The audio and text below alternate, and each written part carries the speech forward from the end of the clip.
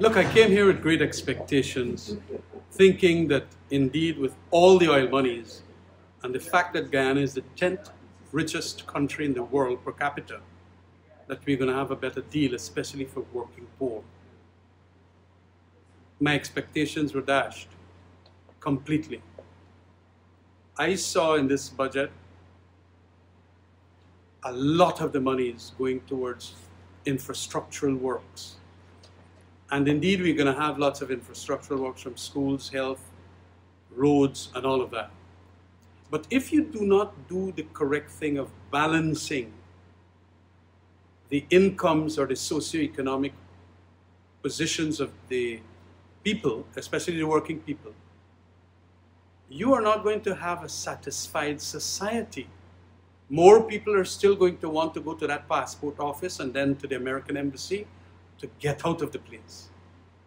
And to the extent then I did not see anything much for working poor, and even worse still, that $3,000 for pensioners and the minimum where you have for medical relief, even for eye care and all of that, it goes to show that this government has no care for the ordinary Guyanese. It has for, and it is lavishing monies to its contractor, crony capitalists that we have here, which word they use in the budget to describe as entrepreneurs. We know where all those hundreds of billions of dollars are now going to go. And especially in the context of so many substandard contracts, there will be a rip-off from this budget. I want to say that, you know, we stand in the Alliance for Change and in the coalition with the APNU for shared prosperity. This budget is a very distant thing from shared prosperity here in Guyana. We are not going to end poverty and hunger and hopelessness with budgets like these. We're not going to do that. We're going to have more and more people getting vexed, and especially PPP support bases now. Because quite frankly, with all that money, I see that they are going to be quarreling with them. Our public servants haven't gotten a good deal. And what we didn't even hear them mention anything about the public servants. What this government does, indeed, it puts a lump sum for public servants. But then on the 12th hour, literally every year, then they give them. People are suffering now because of that scandalously lying inflation rate they talk about, 2%. It is not 2%. That inflation rate is a lot of crap.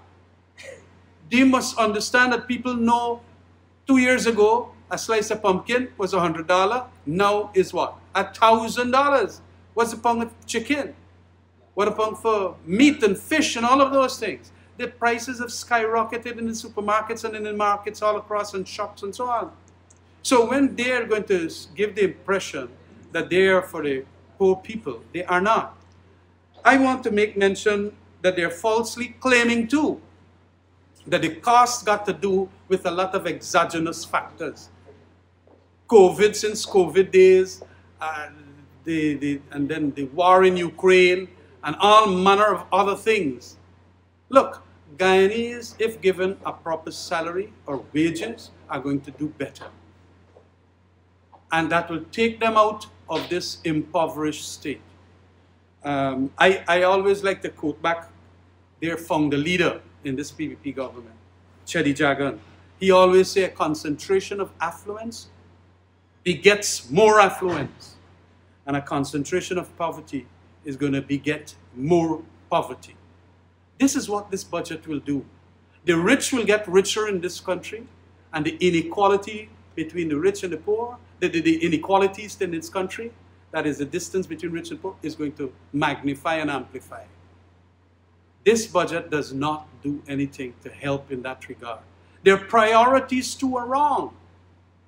Priorities, I could understand infrastructural works are needed, but you got to do the balancing act. Take, for example, like in the police and the public sector area. You're going to build quite a lot of police stations and rehabilitate others, but you have not done also the other thing to the policemen, who are largely constables being with the minimum wage, literally. And what kind of investigations they're going to do on a salary that can't mind themselves, their children, their wife, and also pay the rents and all of that. You're going to have all manner of ugly habits persisting as a result. I want to say also that there was a point that was made in relation to education. Education too. You're only spending $4 billion in your University of Guyana, and you're going and pour over $6 billion to Gaisuco? Why you want the children of the sugar estates to continue to cut cane and fetch it to the pond? What kind of mentality is that?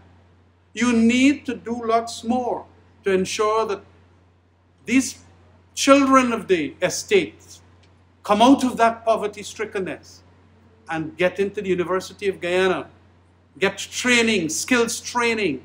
As the minister mentioned, we need more plumbers, we need more masons, we need more, so many other things. And yet it's pumping money for sugarcane workers to get money so that they can go and cut cane and fetch cane.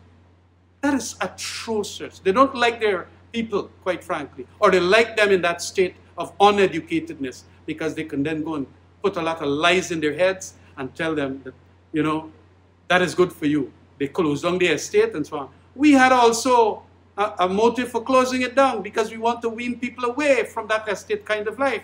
I don't want my brethren in quarantine to just be cutting cane. But you know, this is what they do. Gaisuco, of course, will be getting a further $6 billion. As I have indicated, Gaisuco ain't got a future. But they're going to pump at least $6 to $7 billion into Gaisuco again this year. It is a black hole. It is wrong priorities. But these people seem not to care. And that is the kind of first impressions that I had in relation to this budget. But we're going to deal with a lot more issues. Clearly, the relief for the poor, pensioners, students, university students is not there. The relief is not there.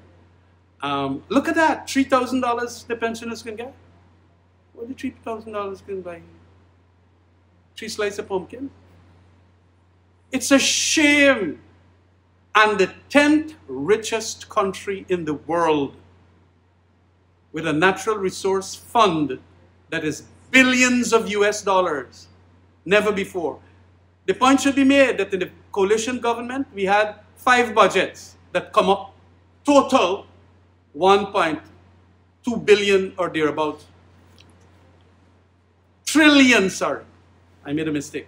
1.1 trillion Guyana dollars. In this budget, and you know what we did with that 5 separate budgets? We increased salaries and wages by over 26%. What have they done in this one here? We don't even know about salaries increases. And then they're going to, as I said, leave it at the very bottom end of the year. When the people would have been suffering from January to November, then December, they're going to say, yes, we're going to give you an increase. That's not how you run country, especially a poor country of Guyana. Poor meaning with the salary levels and so on. We got plenty money. We must make a better deal for Guyana. And those are the initial points I wish to make at this stage.